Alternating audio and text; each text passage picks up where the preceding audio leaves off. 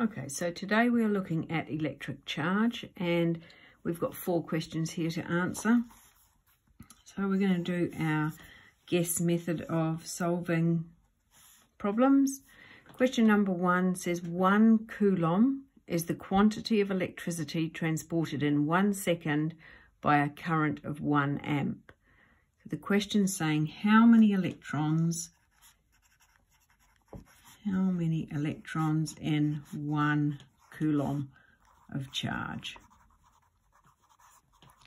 And we know that total charge is equal to the number of particles times the charge on the particle.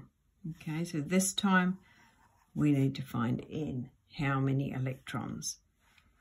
So that means that N is equal to the total charge over the charge on one particle.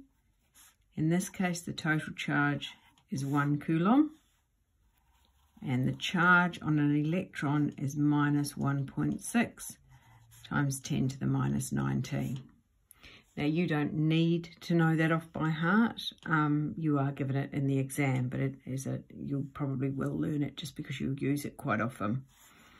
And when you put 1 divided by negative 1.6 times 10 to the minus 19 into your calculator, you should remember to put the bottom number in brackets, otherwise the 1 will divide by negative 1.6 and that answer will be multiplied by 10 to the power of minus 19, which will be a wrong answer.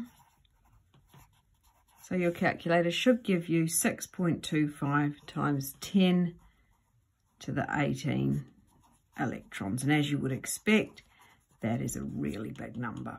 Okay, 6.25 times 10 to the power of 18.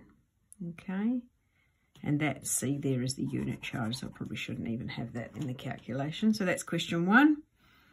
Question 2, how many electrons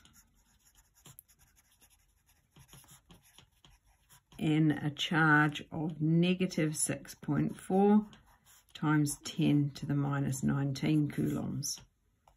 So again, it's asking us to find N, capital Q over little q, which is negative 6.4 times 10 to the minus 19.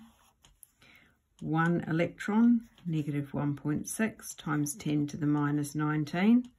And if you like numbers, you might look at these two and know that 64 is 4 lots of 16. So you would know that it is 4 electrons. If you didn't know that, make sure you put brackets around them before you put the division into your calculator. You should still come up with 4. Okay, question 3 is saying what is the charge of a beryllium nucleus? So beryllium has an atomic number of 4. So in the nucleus there must be 4 protons. Okay, remember that there is no charge on the neutrons in there. So a beryllium atom has 4 protons, and the charge of a proton must be positive 1.6 times 10 to the minus 19. And I know that because all atoms are neutral. So an electron and a proton must have equal and opposite charges. Okay, so that's the charge on a proton. So multiply that by 4. And the charge of the beryllium nucleus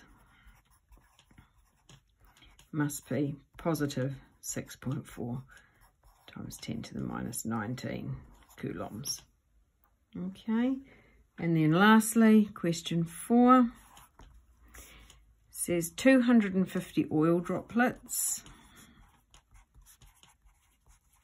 and that will be our number of particles, has a charge of 1.5 times 10 to the minus 13 coulombs.